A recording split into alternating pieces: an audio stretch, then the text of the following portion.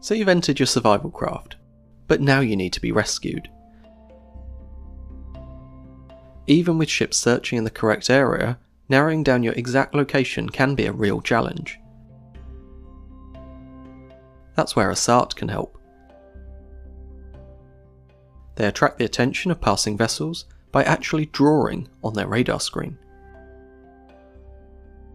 Activated correctly, it will point the searchers in the right direction, increasing your chances of being rescued. SART stands for Search and Rescue Transponder. It's an active device, meaning it transmits a signal to draw attention to itself. It's triggered when it detects a pulse from a radar. As soon as it does, it transmits multiple pulses straight back, painting a series of 12 distinctive echoes on the screen, guiding the searching vessel towards its location. They operate at 9 GHz, which means they show up on an X-band 3cm radar screen. Day to day, the units themselves require very little maintenance. All you need to do is make sure they're clean and dry, check the battery expiry date, and test them monthly. Every unit is different, so you do need to check the instructions. On this unit, you can just slide the switch to the test position to temporarily activate it. It will indicate whether the internal test is successful, often with a light. If you have radar, you can also check the screen to check it's responding correctly.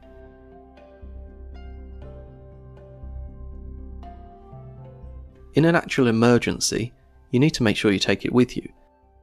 There's no rush to activate it, especially if you're still close to your original vessel. That will paint a large echo anyway, and may even block the SART's transmission. Once you are clear, you can then set it up. To activate the SART, you normally just need to remove a pin. It should then indicate to you that it's working. Once active, it needs to be mounted as high as possible. The higher it is, the further away it will be detected. In the water, you can expect only a mile or so. On the floor of a life raft's not much better, maybe 2 or 3 miles if you're lucky, but mounting 1 metre high, it must be able to be detected at least 5 miles away. 1 metre is the height of IMO performance standards, and it should have been designed to comply with that. SARTs have enough battery to last 96 hours in standby mode, that's 4 days, and 8 hours in transmission mode. Of course, it should only actually be in transmission mode when another vessel is close enough to detect it. If you have multiple SARTs, it's important to only activate one at a time. Using one ensures that the radar return maintains its distinctive nature and can't be confused with another echo. The other point to note is to never use a SART and a radar reflector close together. There's always a chance that the radar reflector will block the SART's signal. Once it's all set up, you just need to wait for a radar to be close enough to activate the SART. For the approaching vessel, the first sign that there's a SART operating is the characteristic dots on their radar screen.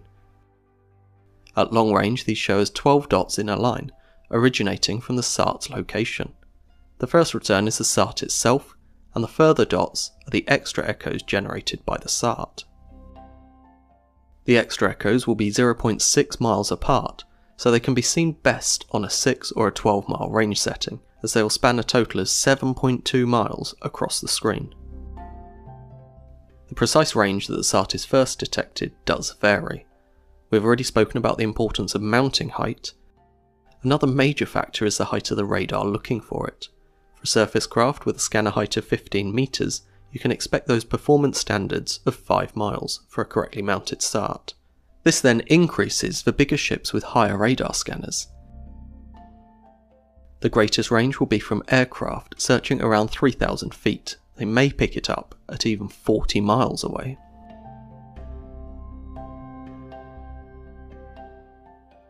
Once the SART begins generating these extra echoes, it indicates to its user that it's under interrogation. Often this is by a flashing light or an audible signal. It tells the survivors there's an X-band radar operating nearby, and should act as somewhat of a morale boost.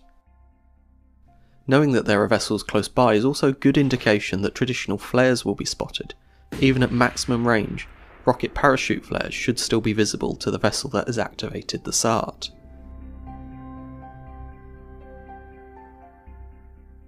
Hopefully, now the SART, or maybe even the flares, have attracted the attention of the other vessel. They can use the shape of the echo to locate the survival craft. As they draw nearer, the dots on their radar screen become arcs.